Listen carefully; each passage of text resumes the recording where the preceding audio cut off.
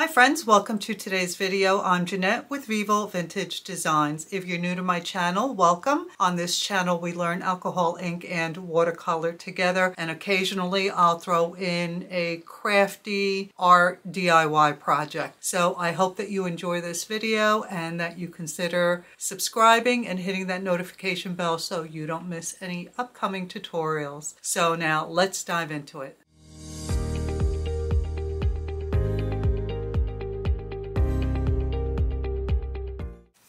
Hi friends, in today's video I'm going to show you how to make a tiny little sketchbook that you can keep in your bag, and while you're waiting for your kids to get out of school, waiting in a doctor's office, sitting in your car, whatever the case may be, anytime you're just sitting around and waiting, you can create little art.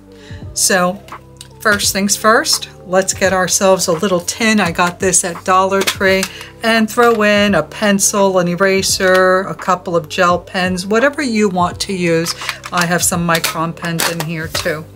And then what I did was I created this little sketchbook.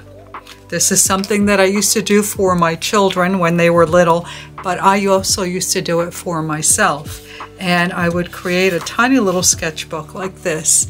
And while I was in school and I was supposed to be paying attention, I was doodling. And this is just something that I've always enjoyed doing. So you can make this tiny little sketchbook out of a sheet of watercolor paper that you can use for your own sketches. And it's reversible also. So this one started out as a sheet of paper. This is 12 by 9. So the first thing you're going to do is find the center of your paper. So this again measured 9 inches, so I marked it at 4.5 on this side and on this side.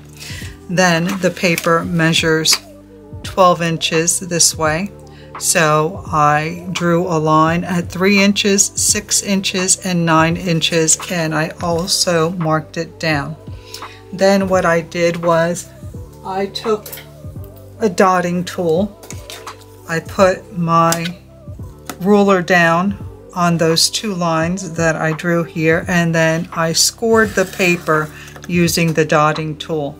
And I did that on all 3 lines going down and then the one across. Then I flipped my paper over and I did the same thing, ran the dotting tool against those lines so that the paper folds easily without ripping. Okay, so now you've scored your paper. You're going to fold it both ways, this way first, and then go ahead and fold it this way and run. I don't have one of those bone folders. I don't know what they're called anyway, but I did take a magic marker and I went over all my creases like this to make sure that it folded nice, because water paper is really thick.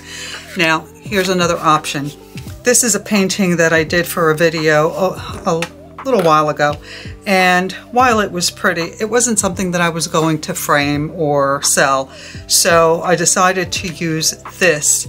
And what you can do is you can take just a clean sheet of watercolor paper and do this, or you can make some marks on it with watercolor, add some textures, which is what I did on the back side.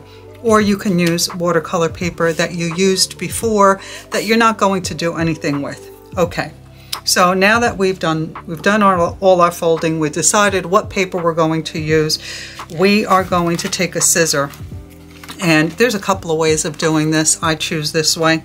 So I cut through 3 of these rectangles, and the last one is still attached, so you can see here what I did. And then you can either fold it this way, but that only gives you three sheets to draw on, so or paint on. So what I like to do, now I got to try and remember how the heck I did this. Okay. So I folded one side first, then I don't know what I did. Isn't that something? Okay, I think I got it. Or do I? All right, now I have it. So how did I fold it? All right, so I went like this, and then I folded it like this. So that gives me a cute little cover on the front and the back.